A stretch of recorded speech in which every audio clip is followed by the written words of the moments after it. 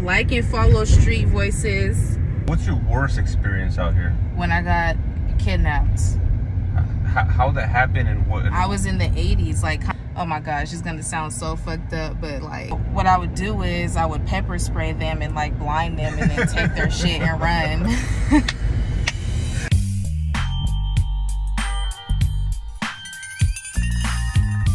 Hey, what's your name? Where you from?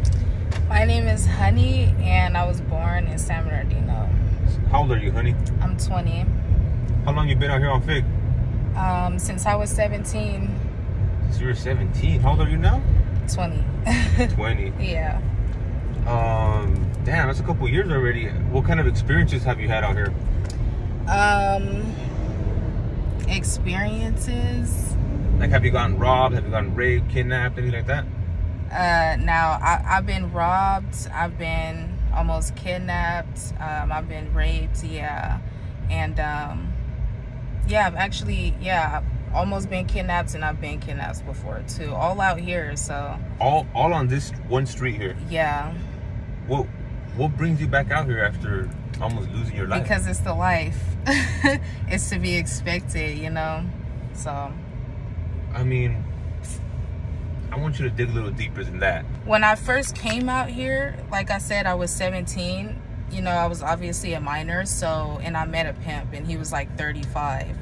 And he got me like a fake ID and everything. He was like, he just turned out to be some weirdo who liked little girls. But I had no idea what I was doing. I was out here walking, and I was making a lot of money. I was just getting picked up by everybody. And I had no idea, like, you know, I was seeing other hoes, and I'm like, you know, what are we really like doing out here? Like, I had no idea what I was making money for. I was just giving it away to pimps and shit until, you know, I got more experience, and I'm like, okay, now if I'm gonna be out here selling my body, then, you know, it gotta be for a reason. Like, I'm gonna stack up to go to school, I'm gonna go to school to do makeup, and eventually, like, I'm gonna just go from there. Like, I don't plan on doing this shit for years and years and years like other girls. Okay, well, what's your rates? What do you charge for? So if I get picked up for some head, then that's 100. If you want sex, then that's 200.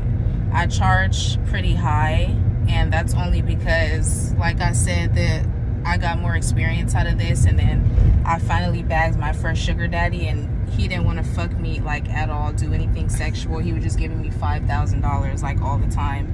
So, you know, I'm like, yeah, I'm expensive. Do you still have your sugar daddy? Yeah, I do. But I mean, he's paying you well. What are you doing out here? I just love money, you know? Like, I don't want to just live off of one guy who's giving me $5,000 here and there. Like, I need to be making $1,000 every day if I can. How does this robbery happen? My first day when I was 17, my first day. Damn. There was this Mexican guy that picked me up, and I was green, like really naive. I didn't know, you know. He pulled over in this alley right here behind this Chevron that we're at. We dated in this alley, and we had sex and everything, and after that he pulled out a knife and put it to my throat and was like, yeah, I'm not gonna take your money, I'm not gonna rob you, I'm just gonna take my money back that I gave you. And he did. And then he told me to get the fuck out or he was gonna stab me, and I just ran out the car, and I'm like, wow, this is crazy. So that was my first night. And then a couple other times when I got robbed, it was when I was dating black guys. When I first started, I used to just get in the car with anybody. I don't do that anymore though. And nothing really bad happens to me now because I don't do bad to other people. I don't be out here robbing tricks and shit because it's just gonna all come back on me eventually. So when I first started and I was out there robbing tricks and shit, that's why a lot of bad shit was happening to me. You felt like it was bad karma? Yeah, it was. So I had to stop that shit. Talk to us about robbing the tricks. How'd you do that? This shit sounds funny. Oh my gosh. And then I know there's some that went bad too. Robbery gone bad, no? I mean, like, luckily, no. Like, I've gotten threatened a lot, but like, nothing really ever happened to me like while I was robbing a trick. And what I would do is, you know, I wouldn't I would just take their wallets and shit, and I would, oh my gosh, it's gonna sound so fucked up, but like, so when I would get picked up and we would date, and I wouldn't want to, because what I don't like doing, I don't like having sex with them with tricks. I don't like doing anything sexual. I know, you know, that's what I'm supposed to do most of the time, but I don't like doing it, so that's why I was robbing them. And I would go for the dumb Mexicans who barely like spoke English and shit, and they would always have a lot of money and everything. And so cold-blooded, girl. Oh man. And how many times did you do that before I you did stopped? it a lot. I was doing it like every day. Like I was doing it a lot for like 2 years, and then I stopped. Wow. Because were you making good money robbing the tricks? Yeah, I really was, and that's why I was doing it. Because the thing is there will be a trick that'll lowball me and pick me up for like, and you know, you can't be doing this type of job, you can't be thirsty, and I was thirsty for some money. So, you know, that's why I was robbing them and shit and taking more than I should have. And then every time I did something bad happened to me. So what's your worst experience out here? when I got kidnapped. How that happened and what? I was in the 80s, like kind of where you picked me up, and I was walking. There was this pimp. He was like this. He was from Hoover's. I was in the Hoover's, and he pulled up on me, and he was telling me if I didn't run, that he would have to, that he was gonna pick me up and throw me in his car. So he literally stopped all the traffic. It was in broad daylight, and he picked me up and threw me in his car, and I'm screaming and shit. And then he has a whole nother bitch in there, and then his homies in there, and he dropped them off, and he's riding around with me the whole, like, for hours, just talking to me like, I just want you to pay me, you're so pretty, and just all type of weird shit. And at the time I had a pimp, so I was calling him, and he's on the phone telling me like, well, you shouldn't have let him pick you up and throw you in the car, so that's on you. Isn't he supposed to fucking come and save your ass? Exactly. So I couldn't leave and get out the car because the guy that picked me up and threw me in the car, he's telling me like, yeah, your pimp doesn't give a fuck, so, you know, I'm gonna keep you. Like, there's no point. So eventually I'm sitting there crying, boohoo crying for hours, like, and then he's like, okay, obviously you don't want to be here, I'm gonna let you go, but when I drop you off, you're gonna get out and run, and then if you don't run, I'm gonna pick you up and throw you in the car again. So when he let me out, I ran. And then I called the same guy, and he came to pick me up. And so now I don't pay anybody because there's no point. You know, pimps out here, they say they're out here to protect us and shit, but it's like we're the ones out here. They can't get to us fast enough if anything happens. So I don't get it. Right. So right now you don't have a pimp. No. And you would never so would you recommend other women to get pimps? I mean, honestly, like, I just personally don't see the point in having one. I really don't. I mean, I feel like anything we're out here doing, we could do it by ourselves. Like, there's no point of having one. But a lot of girls, they're scared, and in their heads they feel like in this game they need a pimp. So right. Well, that's kind of how you started out, right? Because yep. you didn't know what you were doing, and you got a pimp. Yeah. I want to learn how to do makeup so I could do it on other girls. Sometimes you get people that comment like, "Yo, I want to save her. I'll take her away from this life." Yeah. What do you think about that? I mean, shit, because honestly, like I said, when you pulled up on me, I've seen videos of this. Like, I know this one girl that you picked up before, Honey, and you did an interview with her and shit, and I was looking at the comments, and, you know, a lot of people are saying things like that, like how, you know, a lot of the girls have a lot of potential and they shouldn't be out here and shit like that. And I don't really know. I feel like that's how they're looking at shit from their point of view. But dude, you saw the interview with Honey? Yeah. Have you seen her? I haven't seen her at all. She's in jail. What? Yeah, she's been in jail for a while. She's in jail in DC. DC? How the hell did she get a DC? I have no idea. What'd she go to jail for? Something with a pimp that she's with. No way. Yeah, she had a warrant or something. They caught her, and she's fighting a case or some shit now. She seems so nice, too. Yeah, she is. The way I came into the game, I didn't have to, and I still don't have to.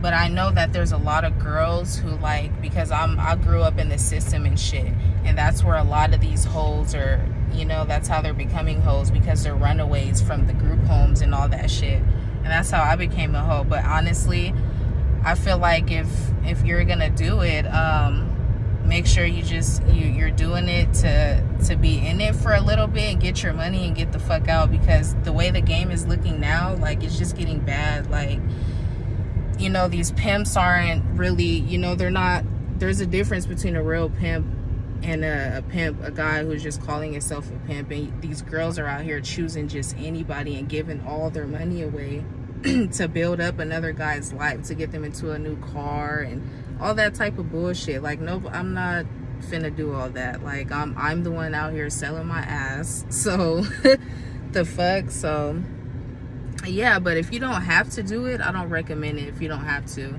if you're able to go get some money in a different way, then do that, because this life is it can be draining and depressing, and you can lose your life over this shit, for real. You said you grew up in the system. Talk to me about it. Yeah, I've been in the system since I was like 13, and I was always running, and I was always having sex. I was fast in the ass. Like, I was having a lot of sex. And so that's pretty much, once I started fucking for money, I'm like, why not fuck for money? But I don't have any family. All my sisters and brothers were in the system with me. We were all separated. And then from there, I ended up in LA and different states and shit on my own. So when I was 16, and then 17, I started doing this. And But what about your family? Like, you got mom, you got dad? yeah, my mom, she's kind of like a hoe too. I wouldn't be surprised if she was out here, but she knows what I do. She doesn't like it. And now my oldest sister, she knows that I'm a hoe now, so she recently just got into the game. My older sister, so it's like, and for me, I don't like it. Like, seeing my sister doing this now because she sees me doing it, it's like, damn, what the fuck. So yeah. Have you guys do it together out here? Yeah, to look we out for do. each other? Mm-hmm. Okay. Yeah. How old is she? She's 25. Oh, so she's barely a little bit Yeah. older then. Okay.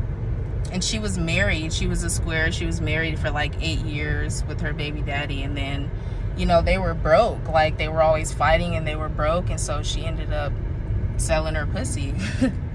Right. What about your dad? My dad he's mentally sick, so. Like, from drugs, from... Yeah, from drinking. He has like a fucked up liver and heart problems and shit. He just had a stroke, so he can barely remember shit. But he was really abusive when we were younger, so I don't really have a relationship with him. That was my question. I feel like a lot of the women that end up out here come from broken homes and shit. Exactly. Yeah. And a lot of them don't have fathers, like, to kind of guide them, help them out. Exactly. You know, teach them. Because if I did, I wouldn't be out here. To be honest. Do you have kids? No, I don't have kids. Do you have a boyfriend? No. Have you had a boyfriend while you've been working out here? No. Okay. Yeah, I have an Instagram. What's your Instagram? It's Honey Wins with 2 N's and 2 S's. Spell it out for the slow people. HoneyWinNSS. People can hit you up on your social media to offer you work or to anything. hire you for modeling, right? And I post, you know, make sure you guys stay tuned and on my stories, because I post constantly on my stories every day. Watch my highlights, all that, because my shit is lit. I'm always posting some exclusive shit. Okay. And so tell us your Instagram again. Honey Wins. It's HoneyWinNSS. So what kind of freaky shit has the tricks told you out here they wanted done? A lot of them want to eat my pussy, and a lot of them they want to do bear, and a lot of them want to do anal. I got picked up by one yesterday, actually, and he was telling me, I've seen him before, but I didn't want to date him because he was telling me how he has a hard time picking up girls out here because his dick is 11 inches. And so we dated at my room and shit, and like we were chilling. I made him take pictures of me and everything, and like we were supposed to chill for like an hour, and he paid me a good money and everything. But like when it came down to like fucking, I told him straight up, like, dude, I'm not about to fuck I'm not finna do that. And he was cool as shit. I got him drunk and shit. So like, you know, I just kind of I kind of have to play a role. And then when it gets to that point, it's like, dude, I'm not fucking you. I mean, shit, his dick was just way too big, and he was cool with that. But his dick was huge, like really, really huge. And I'm not, that's one thing I don't like doing. I don't like fucking on big ass dicks, like especially out here dating tricks and shit. You're not finna stretch my pussy out for no fucking $100. Like, no. All right, so size does matter to you. Yeah, it really does. And 11 inches is a no-go. That's no.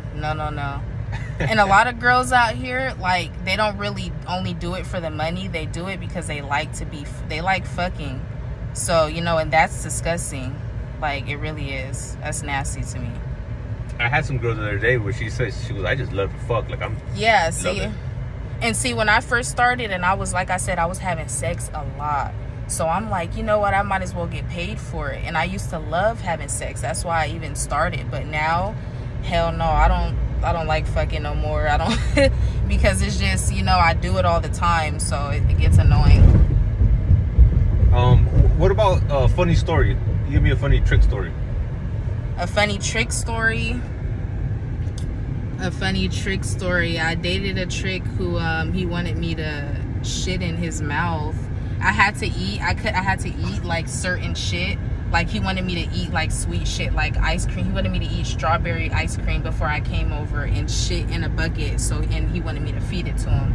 I had to put on gloves and shit, and it was disgusting. I would sit there and gag and shit. I'm gonna gag right now just thinking about it.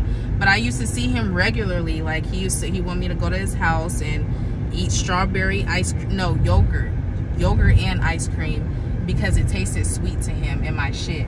And I remember one time when I had ate like a bacon burger before I went there, and like I shit it and like fed it to him, and he was like, ew, like he spit it out and was like, no, this is why I told you to eat the strawberry yogurt shit.